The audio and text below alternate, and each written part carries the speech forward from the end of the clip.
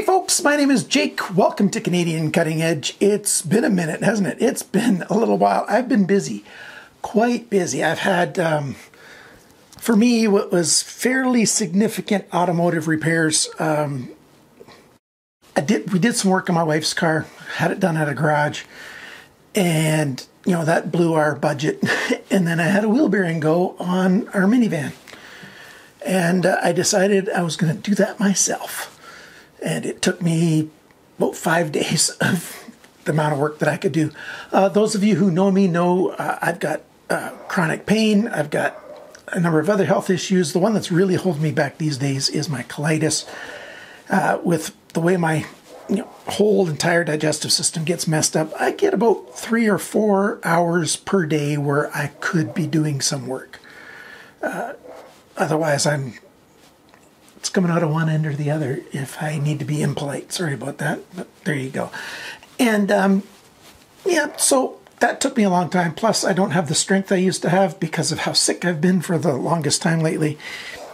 Yeah, I've been busy, but we've had more. I've had a family gathering again last weekend.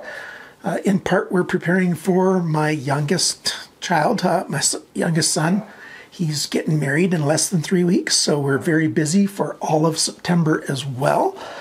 Yeah, that's some of the stuff that's been keeping me busy lately. I'm not complaining, I'm just saying that's the way it is. That's just the way it is.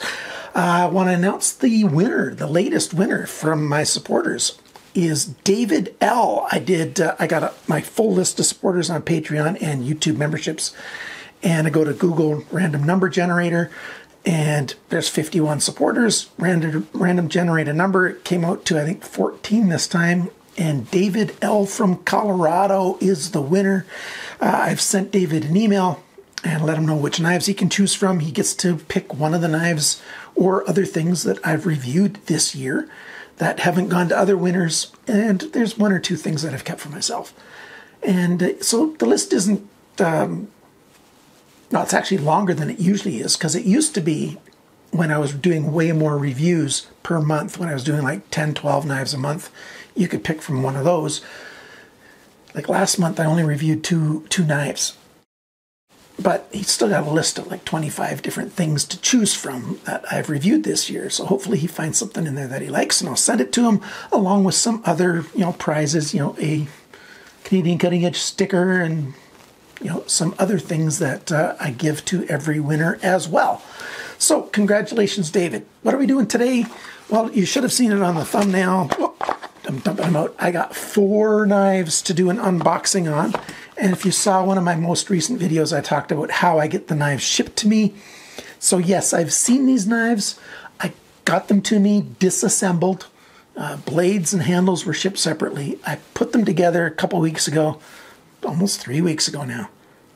And so I haven't even looked at them for that whole time period since I put them together. And now we're going to take a look at them. So it's not technically my exact first impressions, but I'm going to give you my, fairly first impressions of these knives. From lowest price to the highest price. The highest cost one is $56 retail. I bought all of these.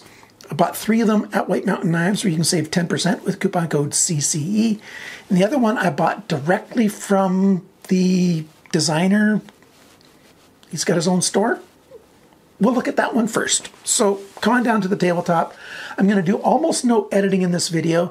You might have noticed already it's not in 4K. It's only in 1080p. That's going to save me a lot of time because I don't have time, as I explained earlier in the video, to do my normal extensive editing. And editing in 4K takes even longer, and rendering takes even longer. So 1080 is what it is for today. Hope that's fine with all of you. Come on down. All right, this is my first knife that RIHE Design has had manufactured for their business. I reviewed, I think, 2 or 3 knives where RIHE Design is the designer of the knife. I think those were all TwoSun knives. But this is his first one that I've got. He's got like 10 or 12 of them on his website. RIHEdesign.com. www.rihedesign.com. This is one of the lower priced ones. This is the RH 288. We've got access lock, shaft lock, bar lock, whatever you want to call it. You know, the locking system that Benchmade perfected and made popular. Flipper. And we've got a D2 blade. This is on for $39.90 US at his website.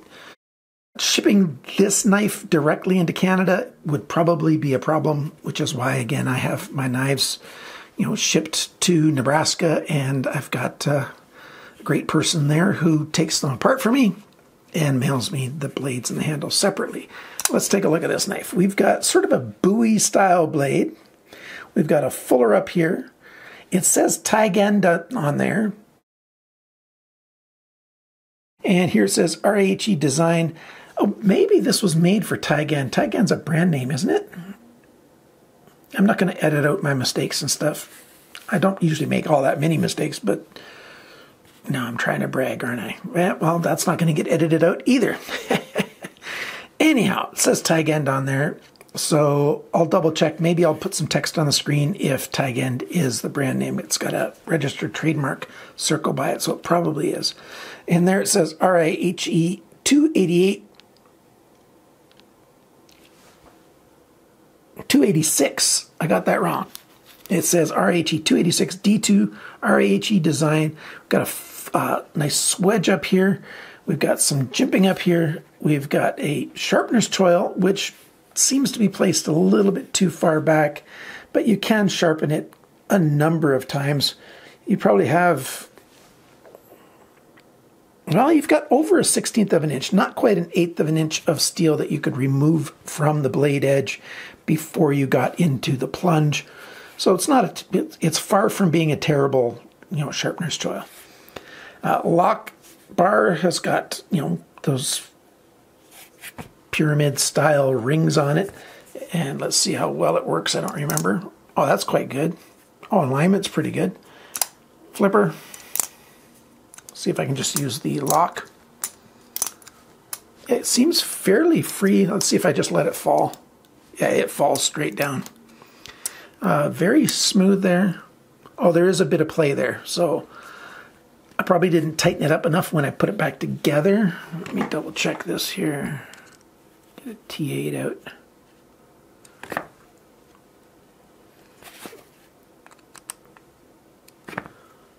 Okay, there's just a very little bit of flex in there. Let's see if it works now. Oh, it still works great.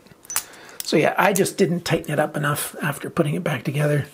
The alignment's really good. We've got a pocket clip.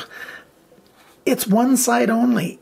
They could have so easily have made this with the pocket clip going on either side. And I think that's just a little bit of a fail because everything else is 100% ambidextrous, but the pocket clip is not. So 10% of the population, you know, who cares about you guys? Us guys. I grew up left-handed. So that's a bit of a fail because they could have so easily, especially since they hid the pocket clip slot in the G10. Could you possibly create a slot on the other side? Yeah, but you shouldn't need to. You shouldn't need to. Like I said, D2 steel, satin finish. There's a stonewash finish first on the flats, and then the satin finish for the grind and the swedge. And fairly thick at the point there. That's definitely over 20 thou at the tip, which is at a tip not a bad thing because it keeps the tip more sturdy. When I do the video review, I'll see how thick it is right behind the grind along most of the cutting edge as well. 3D mill G10, you might be able to see it. Yeah, you can see it. You can see those circles coming in, or those ovals, so it's the thickest right there in the middle. Slightly chamfered on the edges, not very heavy, and of course when I do the review I'll give all the specs, and it's working quite well. That's decent.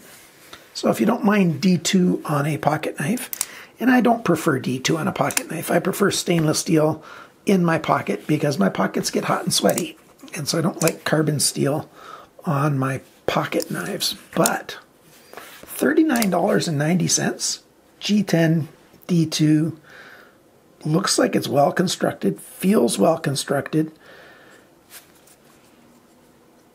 You could even use this a bit as a sneak up spot.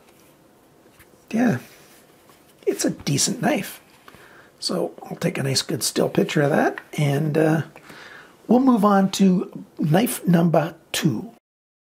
Now, unfortunately, none of the knives in this video are sold in stores in Canada. Sorry about that. This is a Miguron. I like Miguron knives. This is the MGR 806, and the different colors would be 806 and then a couple letters. Let's take a look at what this is. Okay, there's their specs. Let me get it up here and focus. There you go. If you want to contact them right there, you can probably buy directly from their store. But like I said at the beginning, I got mine at White Mountain Knives, and they've got this knife. Focus back here. They got this knife 6 different ways. I don't think they're all available right now, but 6 different ways. Oh, by the way, all 4 knives in this video have different steel, so this is kind of good. This is 14C28N, flat slab G10, and you can get this black coated blade. Pretty nice. Or I think it's sandblasted finish, which I don't really like sandblasted finishes on knives. It's just like you're asking for corrosion, in my opinion. We've got a sort of a teardrop shaped hole there for flicking the blade out, and a liner lock. Alignment's really nice. We've got a right and left pocket clip option. I think it comes in 4 different colors. 2 of them have the black blade, and 4 of them have, you know, the satin or this bead blasted finish kind of on the blade. I like there's not a lot of writing all over Migurons. You got your Miguron logo on the pivot pin, and then the steel type just right there. High flat grind. Half of the blade is full flat. You know, there you go. We've got a forward grip right there. There's no jimping up here. That's okay-ish. Decent pocket clip. Back spacer. Nice texture on the G10. Lockup's good. Action's smooth.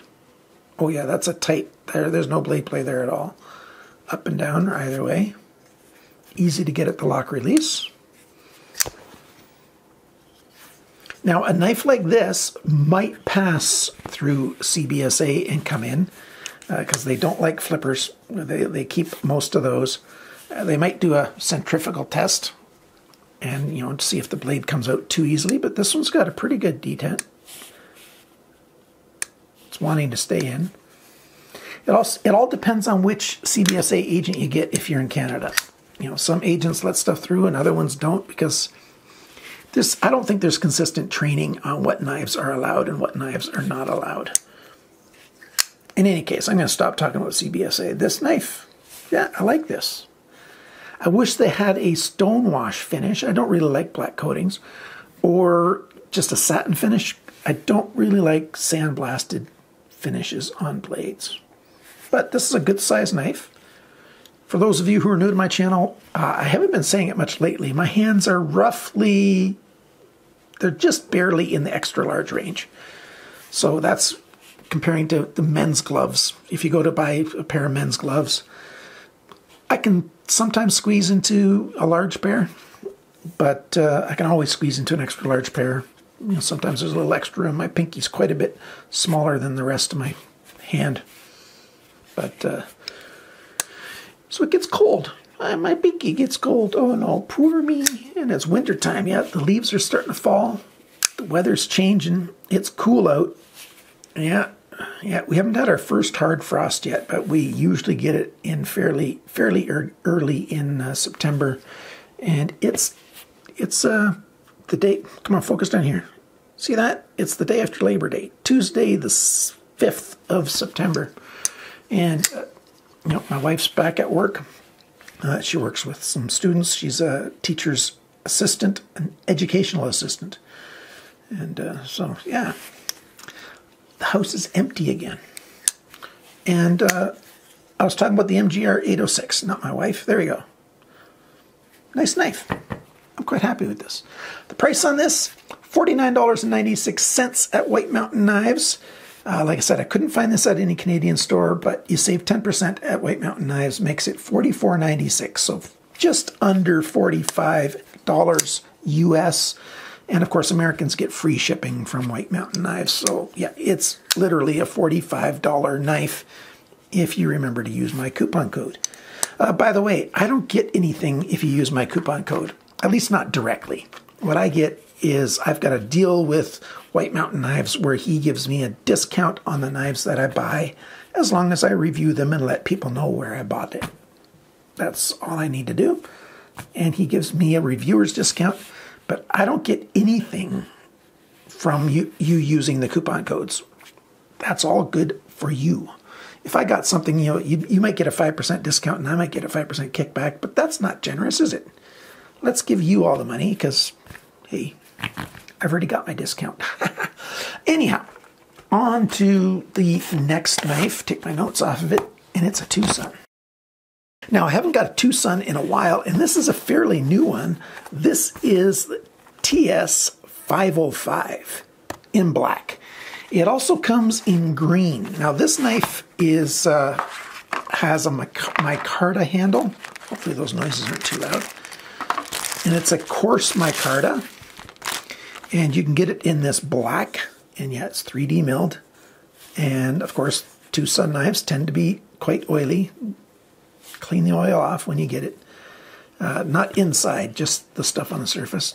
The green has got those thick brown kind of threads in it that TwoSun has been using. And it's a decent micarta. I quite like it. David Chen design. And this guy's a flipper or thumb stud. Backspacer. Now the backspacer is maybe micarta. Not sure. Yeah, I think it's micarta as well. And we've got 2 body pins, a lanyard hole on this guy. We had a lanyard hole on the first one, didn't we? Yeah, the first one had a lanyard hole. But this guy doesn't. It only's got pocket clips. So fairly straight back. And it's a fairly thick blade. That's definitely over 1/8 of an inch.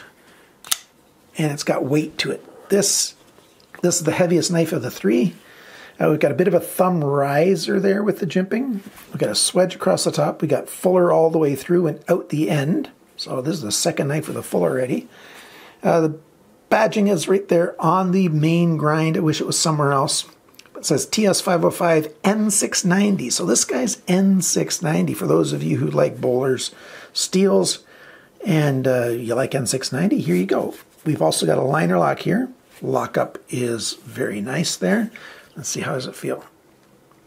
Well, now the blade's going to have fingerprints all over it, but lockup is solid and action is very smooth. Detent is, that's a pretty good yeah, that's a good detent. I'm a big fan of thumb stud knives. Oh, there's a lot of access here for the left hand, so that's good. A lot of times thumb stud knives on liner locks, they tend to have great access for right-handers, but not so good for left-handers. But this one's got a good option. But the pocket clip is right side only. Oh well, they did it again. I've become fairly ambidextrous, so that's just fine. Now, this is a bigger handle, a bigger, thicker knife. It's not too thick in the handle for me. But if you've got men's small hands, this might be a little bit bigger than you want. Excuse me while I itch my nose before I sneeze all over the tabletop and you end up having to look at some mess because I'm not going to edit it out, remember? Anyhow, that's a pretty big lanyard hole. Pretty big indeed. And T8 screws, nice. N690, it's a decent stainless steel. Is there enough room here to, if you're really careful, I just don't recommend sneaking up there like that. It could have been made, if some of this came back a little bit more and you removed some of this. The flipper doesn't need to be quite as tall as it is, so it could have been a good forward choil. Now, if you want to make it a forward choice, you got to sort of, maybe if you want to grind some of that metal off, but maybe take a little of the cutting edge off. But that's just, hey, you do what you do, and that's just fine. I like the feel of this coarser micarta. It's quite nice. And you might be able to hear Bandit snoring, so you don't hear him barking, but he's snoring down there on the mat beside my table. I decided to bring him downstairs because he was barking upstairs, and I was thinking that that was going to be picked up by my microphone. So, other than the fingerprints, see, look at those fingerprints. It looks quite nice. Yep, I like this knife. We'll do the full review at some point. I don't know exactly when. Oh, I just realized I forgot to talk about the price of this guy. This guy is $44.99. So it's 3 cents more than the Miguron. But again, you save 10%. At White Mountain Knives makes it $44.99. Again, a $45 knife. And finally, we've got a Kubey. Now, the Kubey here, this is $56. Now, most Kubey knives are listed at $56 to start with, depending on where you go buying. If you go to kubeyknife.com, this knife is $70. But there's a store called knifeglobal.com. They only sell Kubey knives. I believe they're a Kubey factory store. And they've got this model, the KU342. And they've got it 6 or 7 different ways, 6 ways plus 1 exclusive. And their exclusive is funky. It's got sort of a baby blue coated blade.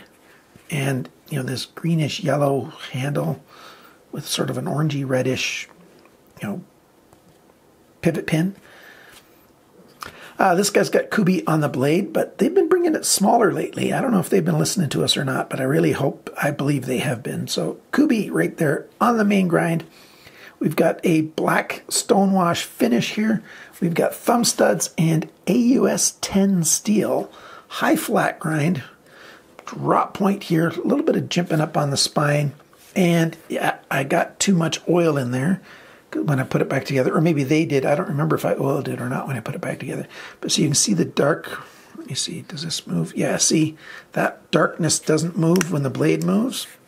So that's going to be oil residue between the G10, and this is a nice jade flat slab G10, and the blade. If there's oil on the G10, it kind of makes it look dark. But this side doesn't have oil on it, and it doesn't look dark. So I'll have to take that apart and wipe that out, I guess. That could be my fault. Anyhow, liner lock again. Lockup is very nice. I like where the lockup focused down there. There you go. The lockup's at a good spot. We've got those bumps on the lock release. Easy to get your thumb in there and close the knife. Alignment right down the middle again. Oh, did I forget to show the alignment on this guy? It's very good as well. And it feels quite thin at the edge. I think this is going to be a really nice slicer.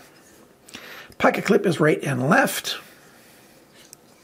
Not a huge knife. Oh, I don't have measuring tape right here.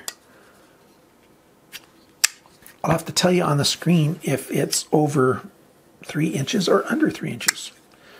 Decent action. There's a little bit of resistance in there, not a lot, very little. I can make it look like it's drop shutty. You know, that's just technique. So much of what you see on reviews is reviewer skill. You know, if you see them doing something. So, I don't know, eventually you have to come to the point where you pick reviewers that you trust and, you know, believe what they have to say. This has got pretty smooth. I don't remember if, I think it's ceramic ball bearings, but I don't remember since it's been a couple of weeks. The jimping up there, yeah, that's nice. Using the flipper. Yep, that's nice. Yeah. Is that a finger? No, that's too small of a space to be a decent finger guard right there. Open pillar construction this time. Hourglass shape, so 2 of them had hourglass. 4 different steels, 3 liner locks, and 1 access lock. I like this. $56. Take off 10% with coupon code CCE. That makes it $50.40. I wanted to make sure that I was going to be reviewing some lower priced knives again.